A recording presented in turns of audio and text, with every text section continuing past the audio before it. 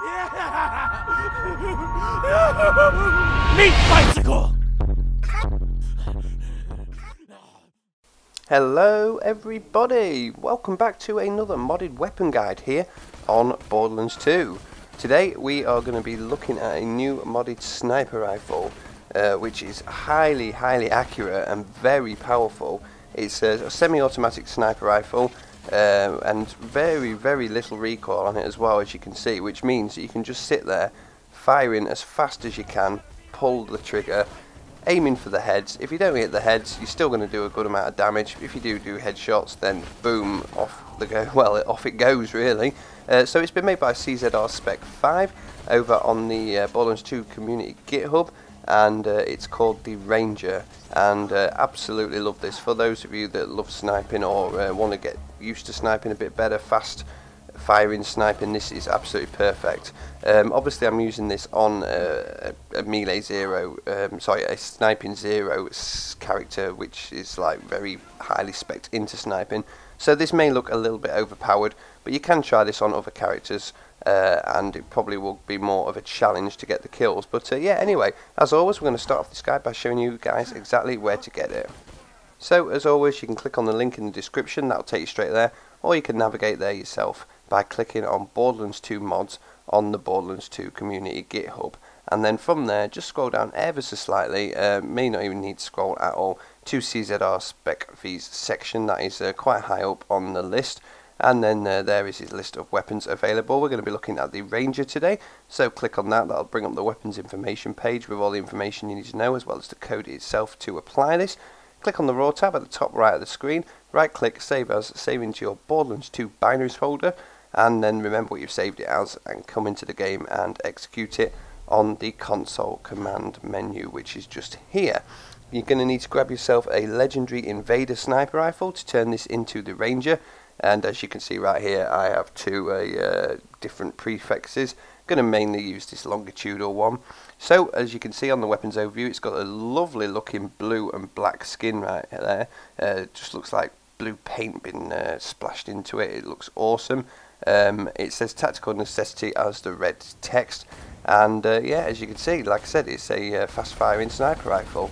So it's semi-automatic, and with it being Jacobs, it fires as fast as you can pull the trigger. So that's pretty much everything you need to know. We're going to be taking this through the sniping gauntlet, which is my testing ground for sniper rifles here in Lynchwood. Whenever we get sniper rifles to test out, I always like to come here for some reason.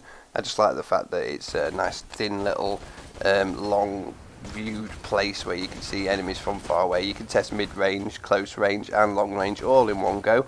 So we're just going to be running this, no you know, nothing too serious today, but yeah, just enjoying popping heads from different distances.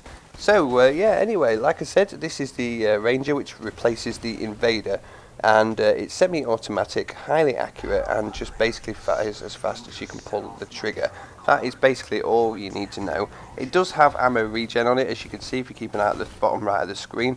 I think it's about 0.75 seconds, something like that. It does say on the weapon card exactly how much ammo regen you get.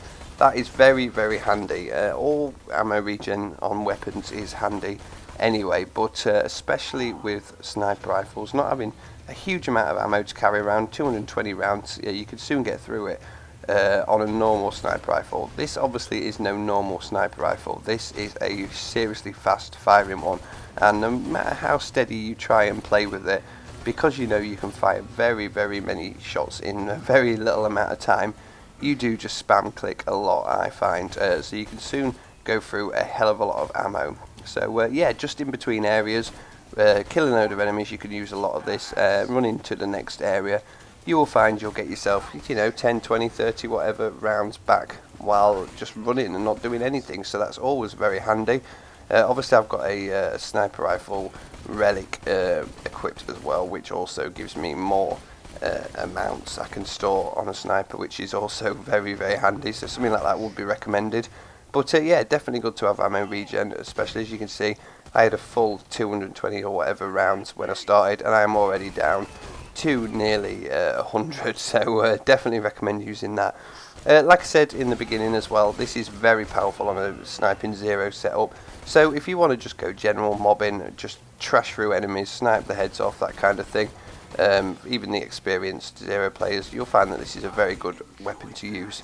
If you're relatively new to sniping and just fancy just giving it a good go, and not being able to be too tactical in killing enemies, just want to pop a few heads off as well, this is really good. Like I said, for those of you that don't like overpowered weapons, maybe put it on a different character and have some fun with it and try testing your sniping skills out. So yes, anyway guys, that is the modded weapon guide of the Ranger, the rapid fire no nonsense slaying sniper rifle made by CzRSpecV. Thank you guys for watching, really hope you enjoy, and I'll see you in the next one.